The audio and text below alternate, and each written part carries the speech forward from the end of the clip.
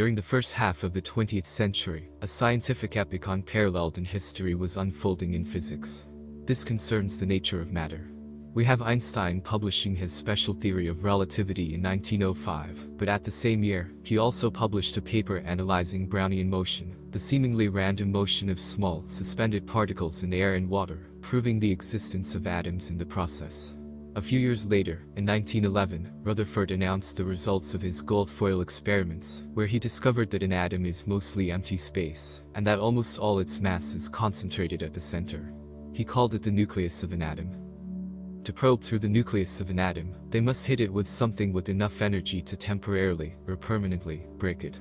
The particles they will first use to probe the nucleus of an atom will, ironically, come from nuclei that emits particles as they decay.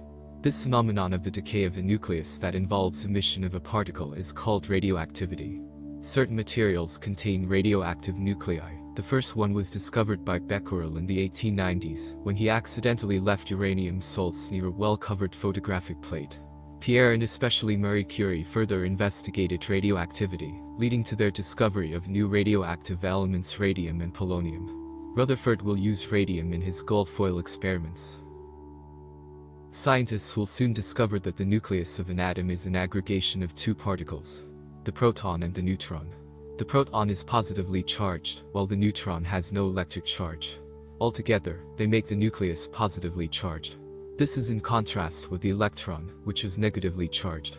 As a positive charge attracts a negative charge, physicists expect this atom to collapse, which is not the case.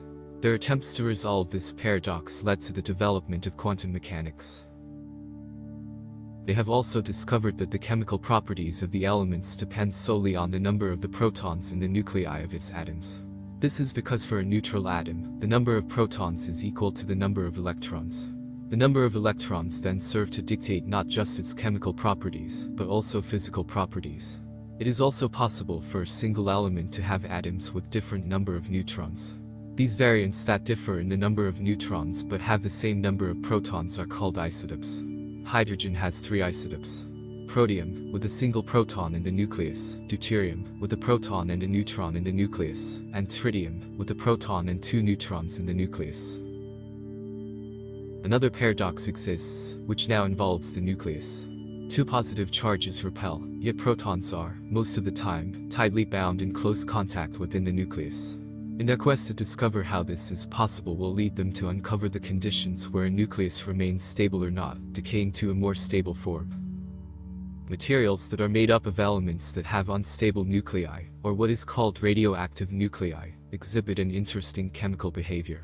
The percentage makeup of the original element decreases over time in an interesting fashion. The radioactive material has its own so-called half-life. The period where its composition is halved due to its radioactive decay, transmuting to a different element. After one half-life, 1/2 of the original material remains. After another half-life, only 1/4 remains. After the third half-life, only 1/8 remains. The shorter the half-life, the stronger its radiation is. For some radioactive materials, their radiation can be sufficiently strong that they glow in the dark. This fact was the reason that radium was once used in the dials of the glow-in-the-dark clocks. One of the main thrusts of investigation surrounding the nucleus involve inducing their decay with particles such as neutrons. Some nuclei, when induced to decay, release energy in the process. In 1938, an important breakthrough came. Otto Hahn and his team managed not just to induce a decay, but also split a certain isotope of uranium called uranium-235. They split it using neutrons hitting the nuclei of their sample. The split not only generated 2 smaller nuclei, but also produced 3 neutrons that can hit the adjacent nuclei in the sample. In their calculations, they concluded that a nuclear chain reaction is possible. Even more so, if this chain reaction occurs in a split second, it will emit even more energy in much faster time.